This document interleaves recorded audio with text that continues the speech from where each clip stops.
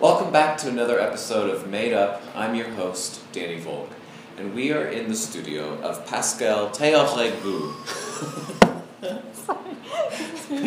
So I punched it. I've been practicing the last name, and yeah. You can do it again. Welcome back to another episode of Made Up. I'm your host, Danny Volk, and we are in the studio of PASCALE THEORET-GROULX. I don't think it's gonna happen. Maybe you can just say it. Maybe you can just say it like.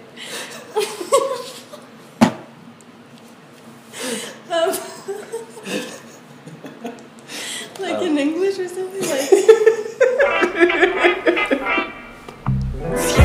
Petite fille dans mon comics, viens faire de bulle, viens faire Say it again.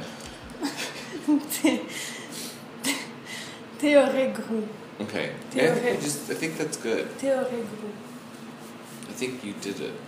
What do you mean? I think we got it. No, you laughed. But I think we keep the laughter. Okay. Okay. If you want to, it's your show. Do people get your last name wrong here in Canada? Because I find that Canadians don't know about Spanish like we do in the States.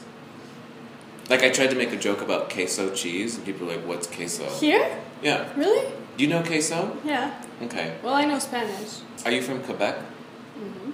Okay. I said that right, huh? Well, yeah. Yeah, but then if you want to go like the full French way, it would be Quebec. Quebec. Well, yeah. Okay. Quebec. Quebec. Quebec. So, not Canadian. No. Danny, are you ready to get made up? Yes. Great. What do you think of Banff? Well, I mean, I enjoy it because I've always liked outdoors.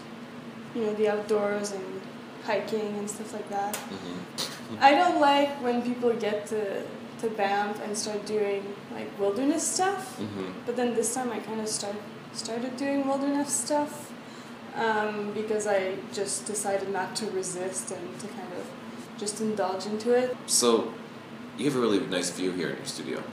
Yeah, I mean there's a tree, but it's fine. Does the view inspire you at all?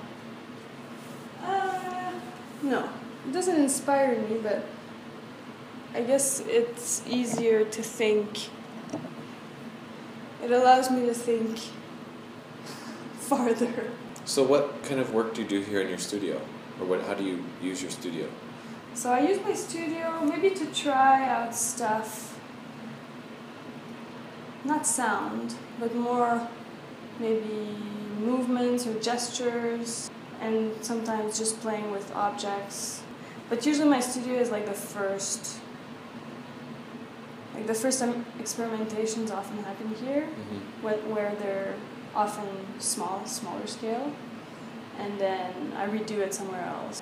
So when you're not here, do you have a studio or do you find that you need one? That's the thing, I feel like I need more equipment and soundproof spaces and mirrors than a typical art studio. So right now I'm actually thinking about that, like thinking about my studio going back. I'm gonna need to buy my own equipment or find a place where they have those resources. Do you consider yourself a performance artist? I'm not like an improviser or a performance artist like a lot of people here are, but I feel more comfortable still in that environment. I feel like maybe a lot of people in this residency don't do traditional performance art. Yeah. So how does performance factor into your work? There's always been a performative aspect to my work, and there's always been, not always, but there's often been people in my work, and then I used video to kind of document what was happening with those people. I would give them directions or, you know, just whether it would be just one direction or like a more complex set of instructions, and then document them or see how they would react and play with kind of ambiguity in the language and stuff like that. So I never felt like I was the performer. It was kind of, there was this delegated performance. What I like in my work is the feedback. I like to be an observer and seeing how things go and kind of understanding a little bit more about my work through other people's reactions. How did you start out? I started doing a bit of photography, and then it kind of led me to video. But because in Quebec we have CEGEP, which is like 2 years of pre-university schooling after high school, and it's kind of a little bit more general, but I still went and the stream was like cinematography. I've always been more interested in kind of real life than actual art. I don't really like referencing art, or yeah, it's something that I'm just not interested in. I know art always has a link with life, but then if it's kind of referenced over and over and over and over again, then to me, I don't see the meaning in it anymore. What kinds of real life things inspire your work? Like, or what are you drawing from? Things like walking, eating. Like before, I used to do a lot of things with kind of personal, like intimate gestures on ourselves, which was like washing and stuff like that. Even though no one maybe sees them, I feel like they're really significant and meaningful, and they're as important as the more grandiose gestures. At some point I got interested in walking, even the mechanics of walking, because it's so simple but it's so ubiquitous, and to me I felt like it had a broader meaning in terms of humanity, you know, like now we're walking and we have no idea of how we're actually doing it, and there's a lot of also, you know, walking you can use it in your favor, or yeah, or even like politically, there's like marches on Washington in the States, or like. Do you have anything coming up this year? No, not really. Just gonna keep working, applying for residencies and shows. Yeah. I think I need to, because actually, in the program, while I was there, I was studying. I mean, I moved to Vancouver, you know, to study, and I wasn't sure if I wanted to stay or not, so I maybe didn't really get invested as much,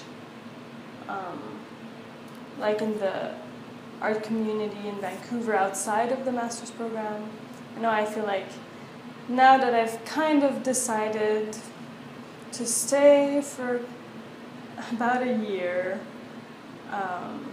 now I feel like I have to, just be proactive a little bit more. Yeah, it's also hard for me to present my work if I'm not entirely satisfied with it. But I'll keep you updated. Do you have a title for it? Oh. Gorilla. Good. Yeah. PASCALE THEORET-GROULX. I can't do it. PASCALE THEORET-GROULX.